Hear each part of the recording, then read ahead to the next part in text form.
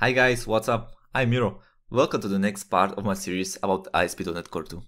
Basically, the application is finished and everything works like expected. But there is always a lot of space for improvements. In this part, we'll take a closer look how to validate our data model. As first, we have to define the validation rules. We are going to achieve this with data annotations. So open the data folder, model, and author. We are going to validate the name field with 3 rules. The name has to be required and the length should be between 3 and 50 characters.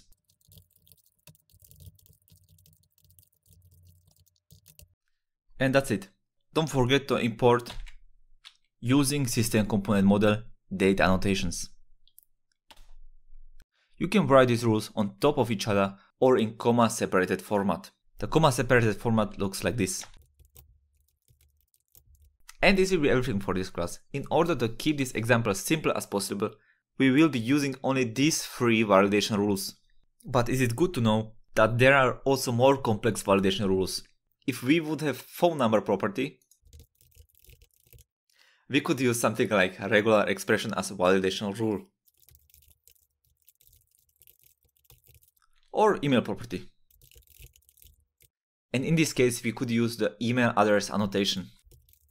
But we are not going to use these fields in this application, so I will just remove them. You can remove the whole line with Ctrl+X.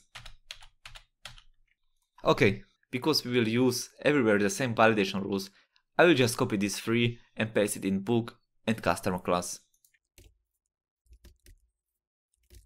Don't forget to import using component model data annotations. And in the book class as well. And this will be everything for this part. Now you know how to implement validation on your data model.